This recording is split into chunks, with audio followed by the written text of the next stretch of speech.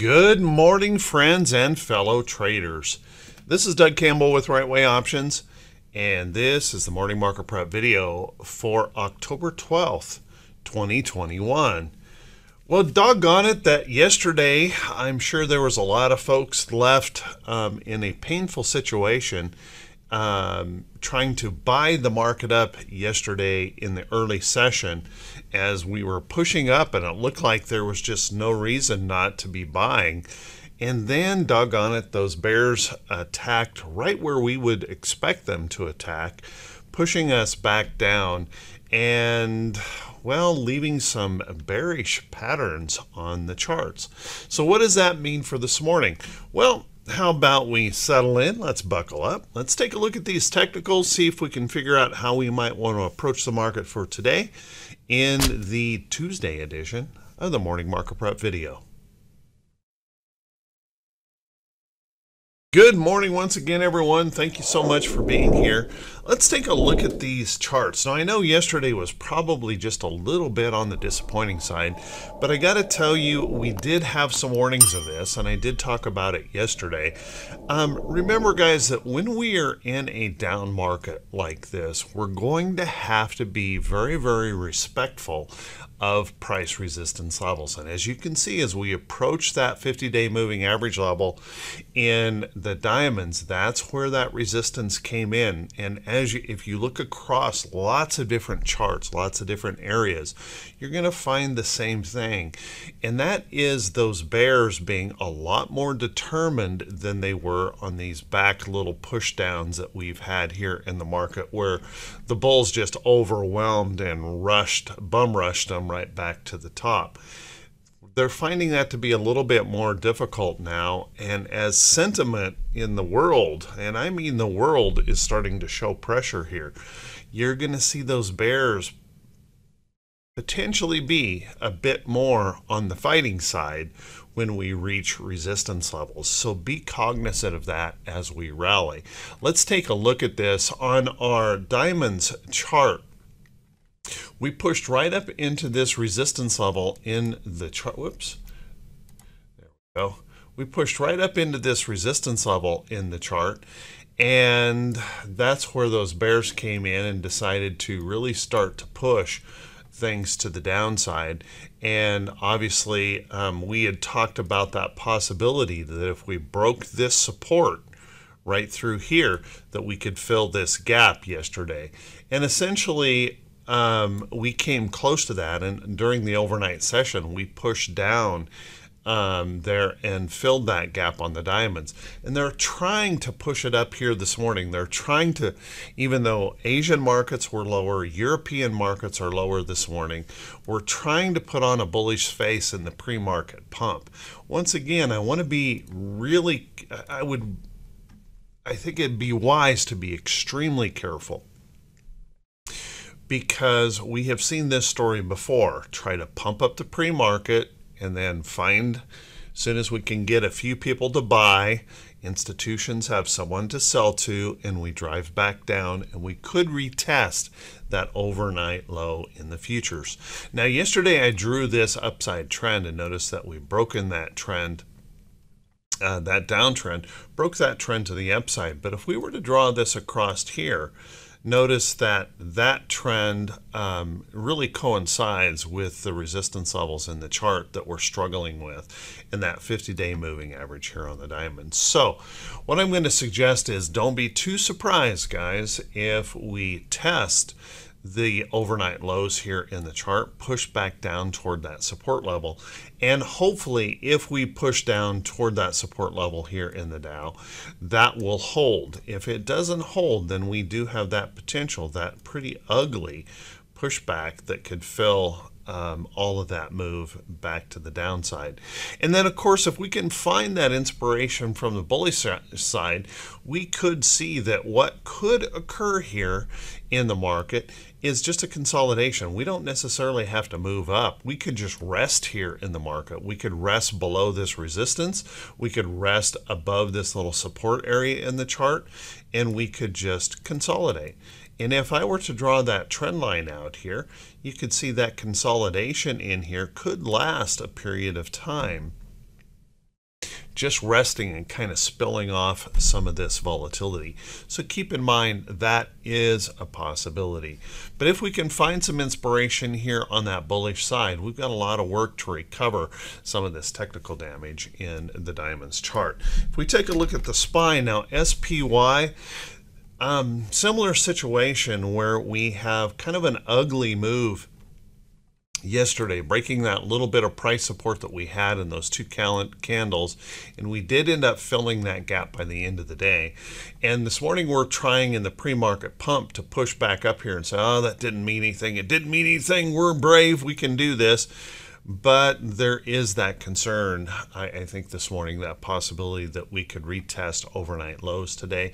Don't be too surprised if we see another whipsaw. If I draw a downtrend across this, notice that we had popped through that resistance in the chart, but we ended up failing that yesterday by the end of the day. And so we're going to have to respect these price resistance levels in the chart, and also keep in mind that if we look across this chart, we have some pretty substantial price resistance in this chart right through this range in here. And as we battle that downtrend in the chart, all of these areas are going to come into play, and that's where we would expect to see those entrenched bears. So watch carefully for that. Now, if we begin to slip, if we do slip down, remember we have already filled that gap in here. So if we take out the overnight lows, we do have that potential that we could sink down in here and retest these lows here in the SPY. So watch that carefully and closely today. We also want to take note that we are still well below our 50-day moving average. So we didn't even quite make it up there yesterday in that 50. We came up, tested that 34 EMA, tried to pop through it, but that's where those bears came in. So we have this lower high failure here in the SPY chart. Like it or not, there it is.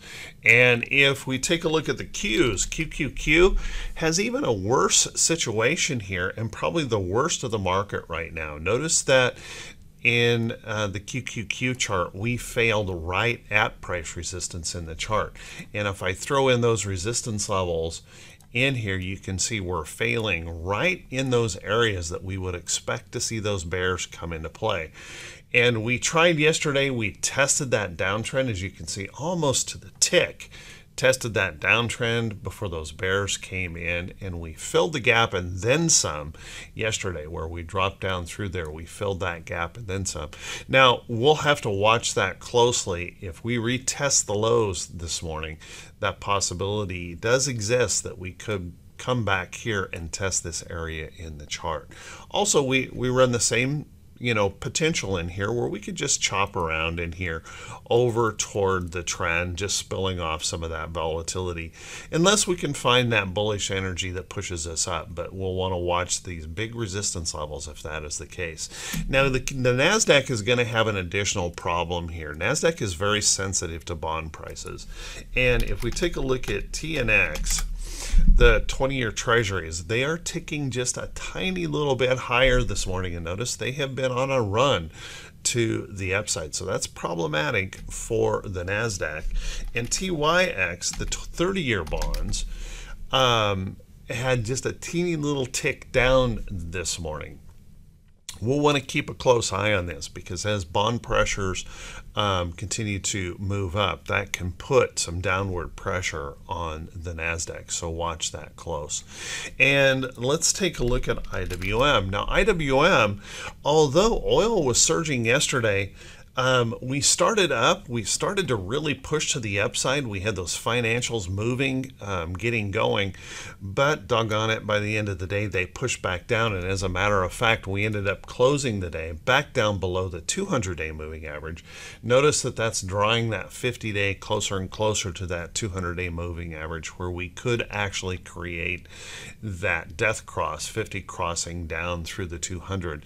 But it's also possible, if we can find that bullishness in here, we just glance right off of it, bounce to that upside. We're still going to have to deal with that downtrend. We're still going to have to deal with all of this price resistance that has been building up here for a year in the Russell.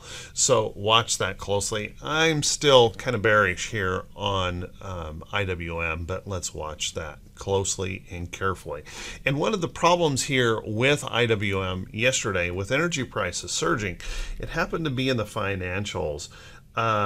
If we take a look at the XLF, the Spider Select Sector Financial, we tried to move up yesterday, and then we ended up the day with a bearish engulfing candle here on those financials. We're kind of rejecting that high in here, but we haven't given up. There's no reason to suggest that this has completely failed yet, because we're holding on to that little upside trend. But kind of an interesting circumstance as we head toward those big bank earnings starting tomorrow with JP Morgan, and then really ramping up on Thursday with quite a few big bank earnings coming out. So watch that area closely here in the chart. That could be telling for the Russell. Let's take a look at our VIX this morning. And our VIX did bounce right in this area, and I talked about this yesterday, that potential support area in the chart of that uptrend. We did bounce right there, push back up, but it didn't get bad. We topped right in there on that 20 handle. That's that area where I see all that support and resistance across the chart. But we didn't get a major spike in fear yesterday that pushing us back above this downtrend. So we'll want to keep a close eye on this as we range around in this little wedging pattern. We'll have to watch that. And we could certainly see us just kind of range around in here with volatility until we can figure out what direction we want to go, and possibly just waiting on earnings to find that inspiration either up or down. If we take a look at our T21-22, that 4-week new high, new low ratio, notice that we pulled back pretty substantially yesterday in that T21-22 from that bearish reversal zone. As I keep saying, these areas, bearish reversal, these zones are very, very important, and we need to recognize those. And particularly when we are in a downtrending market, we need to recognize those resistance levels in the charts. Now, we slipped back down below the halfway point, which really didn't change much of anything. What it just really says in T21-22, if we can find bullish inspiration today, we've opened a pretty good size upside door that we could move to the upside if that inspiration comes in. But we have about equal pressure to maybe push this down if those bears find that inspiration and really charge in. So watch that closely. We're kind of half and half here on that. Remember, T21-22 doesn't give us direction. It just tells us where those pressure points are. And then let's take a look at our T21-07. T21-07 is those percentage of stocks below their 200-day, or excuse me, above their 200-day moving average. And we slipped yesterday from 44% up above the 200-day to only 42%. So you can see we pulled back just a little bit yesterday. So unfortunately, we were kind of hoping that we would break through this downtrend in the chart and start moving in the other direction. But yesterday we reacted negatively to that area, acted negatively to that resistance level in the chart. What we hope to see is those bulls come back in and get us back above that area. We do not want to see this continue to sell off and even take a new low in place. That could make it really difficult for the market to rise if that were to occur. So watch that one pretty close. Let's take a look at our economic calendar for today. And our economic calendar just has a pretty light day going on, but certainly something we want to pay attention to. Notice right here at 10 a.m. Eastern, we have the job openings report. Now, job openings report hasn't really been in the past all that big of a market mover, but that could change just simply because the consensus for the job openings report, at least the Econoday consensus, is suggesting job openings report could tick up above 11 million jobs open. And that does not bode well for the market. It just shows an unwillingness of people to go back to work and get going. So watch that closely. If that were to tick up, we do have that potential of that being a market mover. And then also keep in mind, we have a slew of bond announcements and things like that going on here, as well as another Fed speaker here today at 11:15. So watch that. The big worries are going to start to happen tomorrow, and that is where we'll get a reading on CPI. Notice we'll have those mortgage applications that fell sharply last week. We'll want to keep an eye on that as well. But CPI, that consumer price index, that could be telling for tomorrow, and definitely could be a market mover tomorrow morning. We're going to have the earnings tomorrow morning from JP Morgan. They'll be in here early in the morning affecting the market. And then we have that FOMC minutes, which everyone will be looking to see if there's some clues of taper. So watch that carefully. And then on Thursday is where fourth quarter earnings really start to ramp up. We have a bunch of big bank earnings on Thursday, so keep a close eye on that. We got those things here in the market that could really start moving things around pretty heavily. So make sure you're prepared for that. Make sure you have a plan to deal with that potential volatility. Let's take a look at our earnings calendar for today. And our earnings calendar today has a few things on it that we do want to make note of. But there's a lot of unconfirmed reports in that that note. So one of the things I want to point out here, guys, if you look just below the title of the video, I always have a link back to the daily blog. And as we ramp up in earnings, I won't be able to cover all of the earnings of the notables. So please make sure you find that link, because as we start to ramp up on these earnings, you'll want to go over there and you'll want to click that link and go back and take a look at those notables. Let's take a look here this morning. However, we're going to see report from Fastenal this morning. Looks like Fastenal's trying to bump up here this morning, a little hammer pattern in the pre-market. And by the way, guys, I've had a question on this. These pink candles that you're seeing here, this is pre-market data here. That candle will not show up at the open. It will just show right where the stock opens, you know, right in there. So watch, please understand that that is not yesterday's price action. Yesterday's price action was here. This is this morning's price action in the pre-market. So keep an eye on that. Now, Fastenal has been running in this downtrend here, so we'll want to watch that closely. A good earnings report could potentially help that pop on through there. If it were to fail here, however, that could be a problem for Fastenal. Let's take a look. We also have SGH reporting today. Keep an eye on SGH. Again, we've got a bit of a downtrend going on in this chart, but we have a very substantial level of price support. So this has that potential. Those earnings reports in SGH could really move this one today. Being a semiconductor, that's something to be certainly paying attention to with all of our semiconductor shortages out there. How about AZZ? AZZ will also be reporting today. They've been in a nice little upside move here, trying to break some resistance in this chart and wanting to break out, but just hasn't been quite able to find the energy to do that. So keep a close eye on that one. And last one would be PNPF. Whoops. PNPF, whoops, that is not it. PNFP, sorry, I can't read and type this morning.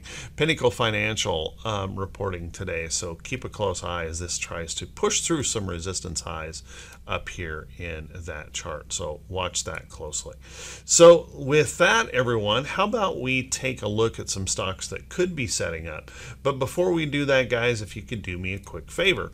If this is the first time you've seen these videos, if you can please click that subscribe button on YouTube and also click that bell icon when it pops up so you'll be notified every time I post one of these videos. And from then on, you know what to do. Click those thumbs up buttons if you feel the video was worthy, and leave those brief comments. It's those comments and the engagement with your video that makes the difference on the growth. So watch that carefully, and please do that for me. It helps a lot. And also, thanks to everyone who shares these videos out on your social media. That helps a lot as well. And also is supporting the channel through the Buy Me a Coffee link. You guys are awesome. Now, I don't drink coffee. That money is all going to improvements to the channel. And I just want to say thanks to everyone. Getting closer and closer and closer to rolling some of that out and doing some testing. So thank you, everyone. You guys are awesome. Let's take a look at some of these charts that are setting up, and let's keep in mind, guys, that these are not necessarily recommendations to buy or sell any security. As a matter of fact, you should be very, very careful with the volatility that we've seen in the market, and make sure you understand the risk of these trades and are focused carefully on these positions so that you understand the risk of these trades. Let's take a quick look. I'm running out of time. I'm going to move through some of these very, very quickly, and I mentioned some of these yesterday. That YY I mentioned yesterday, and YY continues to look pretty good here. Whoops, that's a 2-day. There we go. There's my chart. Starting to look pretty decent here, pushing up in coming up off of that bottom, looking pretty bullish here. Notice we're holding above that 50-day moving average. This is a pattern we call the rounded bottom breakout, where we break above that 50 and hold, and then we have that potential that we will work our way up to the 200-day moving average. And just notice, guys, that's about 40% upside potential move if that can get going. So watch that carefully on YY. Also, I would keep a close eye on AMD. Now, AMD did suffer a little bit of selling like the rest of tech did yesterday, and what I ended up doing yesterday is placing a price alert on AMD. What I like about this chart is we're breaking that downtrend, and once again we're trying to hold this as support. So if we can find that bullishness here in the market, if those techs can get going, then we have that opportunity to buy a chart that's holding above 100 area. This 100 is a natural support area for a chart. Charts love those big round numbers, so watch that. We're holding up here, and we could see that opportunity that could poke on through. Now, we do have the complication of all of these earnings on the way. You'll want to pay close attention to that as we push toward those. Now, guys, I mentioned my KMI yesterday. KMI is a position I hold. That continues to look good. It shot up yesterday. We're seeing a little bit of upside pressure on it this morning. Once again, guys, I would really highly recommend you don't chase something that moves like that. Wait for that next consolidation. Wait for that next pullback or entry point into a chart, just like we did here. Wait for that next entry point into that trade. And I do want to point this out. If you look at a longer term chart on KMI, this has a very long-term downtrend that this has been dealing with. So watch that carefully, guys. It may have to rest under that downtrend here for a bit to build that energy to be able to move through to the upside. So watch that closely. Don't rush into trades just because someone else is in the trades. Do that evaluation carefully in those charts and watch that closely. Other places that you might want to start keeping an eye on. We had some pullback in that energy in some energy stocks, and you can see we had a little bit of resting pullback, and we're showing some bullishness here this morning in the XLE. So keep an eye on stocks like maybe ExxonMobil. We're trying to hold in here around some support areas. That pullback into here, we might engage this trend in here and show some more upside here in ExxonMobil to come up here and test those areas. So be really careful about chasing them, but stocks like Devon, that's been resting here for just a little bit, got a little bit of a pullback yesterday, so we've been kind of locked into a range here.